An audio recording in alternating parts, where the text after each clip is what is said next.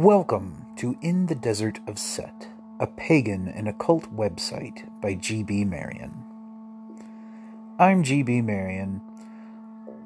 I write about life as a polytheist in contemporary times with random, long-winded detours into ancient history, classic horror movies, and all kinds of other fun stuff. Won't you join me for today's adventure?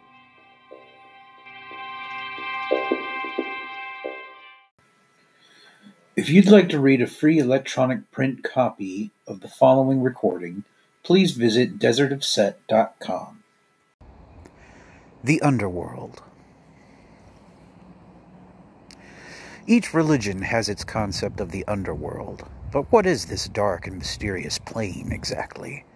In popular culture, it's usually pictured as a dark, nightmarish world that exists underground, and which is filled with tormented ghosts and demons. In fact, this notion of the underworld seems to have influenced the Christian idea of hell. In ancient paganism, however, almost everyone was thought to go to the underworld, save for heroic warriors and kings who reigned with the gods in heavenly places like Valhalla. Going there had nothing to do with whether you were good or evil in life. It was basically a matter of social status. Important people were noticed by the gods and welcomed into their various heavens, while common working-class folk were expected to eat mud, drink tears, and gnash their teeth down there in the darkness forever. Or were they? The ancients might not have been so rigid in their beliefs as the experts might think. Our information about this stuff is based on writings from the tombs of important kings and nobles. Common people usually didn't know how to read or write, so there is very little for us to go on when it comes to assessing their opinions on eschatology. It's only natural that kings and chieftains would think they'd get a better place in the afterlife than their subjects. But does this really mean the common people couldn't expect to enjoy a happy afterlife at all? In many cultures, regular people would bury their ancestors beneath the floorboards of their homes. They would keep altars for their relatives and make votive offerings to them on a frequent basis. The deceased were even buried in a fetal position, with their faces turned to the west, the direction of the setting sun. This indicates a belief that even common people could expect a rebirth in the next world, despite the fact that they weren't all-important monarchs with massive reputations or egos. The evidence available to us shows that the Egyptian version of the underworld was much more favorable to the common person than many others. The Egyptians called it Duat, which means place where the sun is born, according to Maria Betro's hieroglyphics, the writings of ancient Egypt. Now, why do you suppose they would refer to the land of the dead by such an optimistic-sounding name? Because it is where Ra, the creator of the universe, crosses paths with Osiris each night to be reborn. As the sun god, Ra dies whenever they cross beneath the horizon, thereby passing into the realm of the invisible. While they are there, Ra has to be regenerated by Osiris, who is the first of the gods to die and rise again. Once this nocturnal meeting in Duat occurs, Ra begins to be reborn, a process that culminates at the break of dawn. So from the Egyptian perspective, the underworld isn't a place of death or decay, but of new energy and life. Duat is not just a destination for the past, but also a source of the yet-to-be. There are some Kemetic reconstructionists who feel that Set's role in the Osirian drama should never be celebrated. But prior to Osiris's death, none of the gods knew what death was even like. Mortals would live and pass away upon the face of this earth, but did the gods care? Highly unlikely. It wasn't until Set proved that they too can die, and that he can make it happen, that they started empathizing with our human fear of death. And just as Osiris spent his life traveling throughout the world, teaching people to plant crops, establish government, and stop eating each other like cannibals, so too would he implement similar reforms in Duat.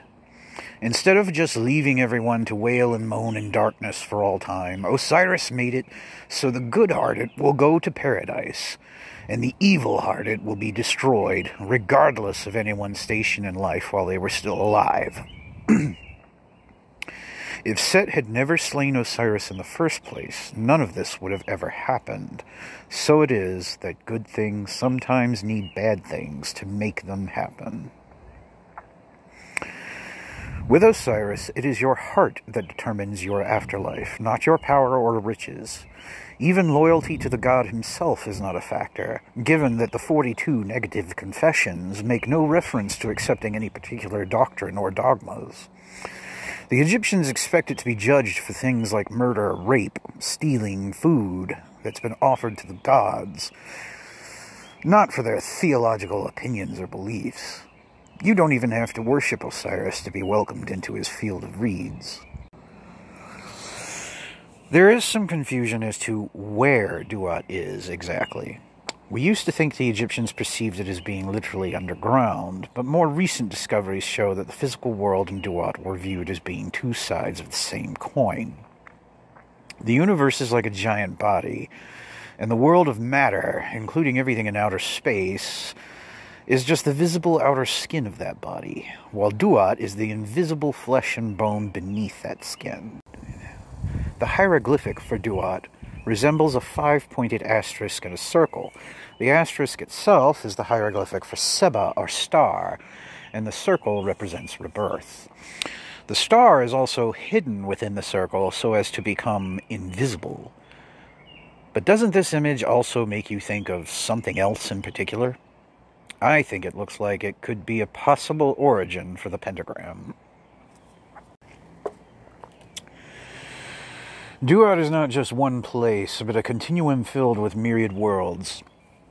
Osiris has the field of reeds, an agrarian paradise filled with eternal booze and lovemaking, while Ra has the solar bark, which resembles a phosphorescent cruise ship.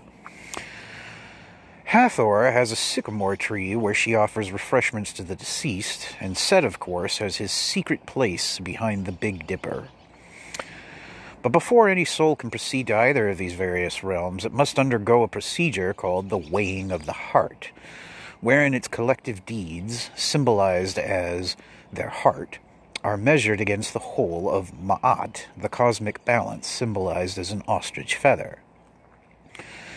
If the heart is heavier than the feather, the soul is fed to the demon Amut, whereupon it ceases to exist for all time. If this happens, the spirit of the deceased, which is separate from their soul, is left to linger on this earth as a ghost, or even a cliffa.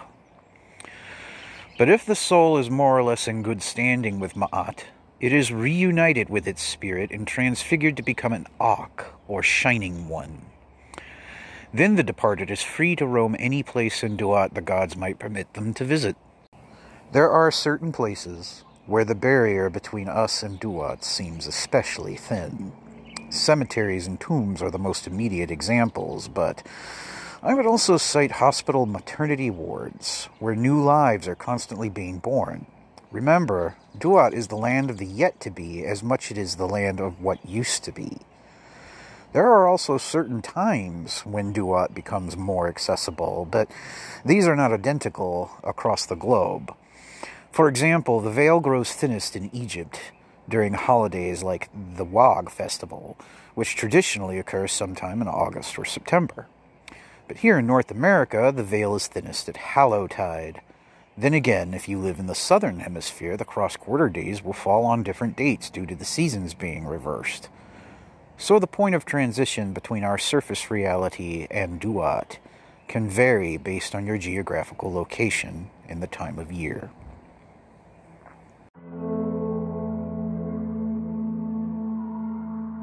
Thank you so much for listening. If you enjoyed this sermon and you'd like to read some more, please check out desertofset.com. I hope you have a wonderful day. Set bless.